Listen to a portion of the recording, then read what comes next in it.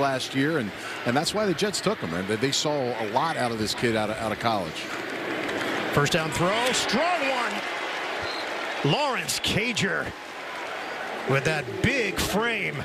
First down into Giants territory. The Jets are on the move. 45 seconds to go. Finding a hole in the middle of the field now. That's a couple throws now Mike White has made over the middle of the field against his defense. White tosses to the outside, and it's offline. Cager was the intended target on back-to-back plays.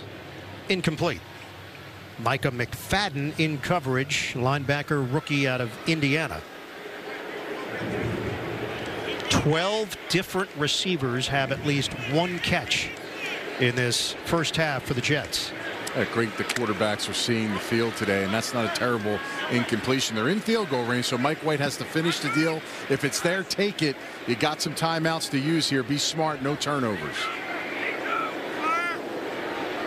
Mike White, Western Kentucky product. Comfortable in the pocket, throws. Accurate pass to Jeff Smith. And the Jets are inside the Giants 20. They'll spot it at the 19 on that completion. Timeout called by the Jets. 14-yard hookup.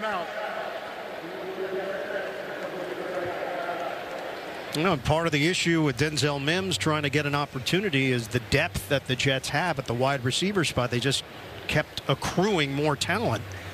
With Corey Davis signed last year, Elijah Moore drafted last year, Garrett Wilson drafted this year.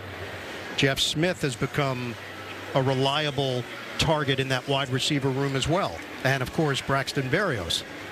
There's been nothing but positives coming out of camp about him. You know, Joe Douglas, Robert Saleh talking about how well he's done. And, you know, to me, I felt like with that trajectory, you just keep plugging away as a player. You keep going, find your value on the team. They'll find ways to use you. It's frustrating. You want to be out there, but you just talked about all that talent. It's not easy, but he's doing his part. 244 total yards in the first half, but 2 turnovers for the Jets. From the gun, White throws it, caught, touchdown, Jeff Smith. Jets take the lead.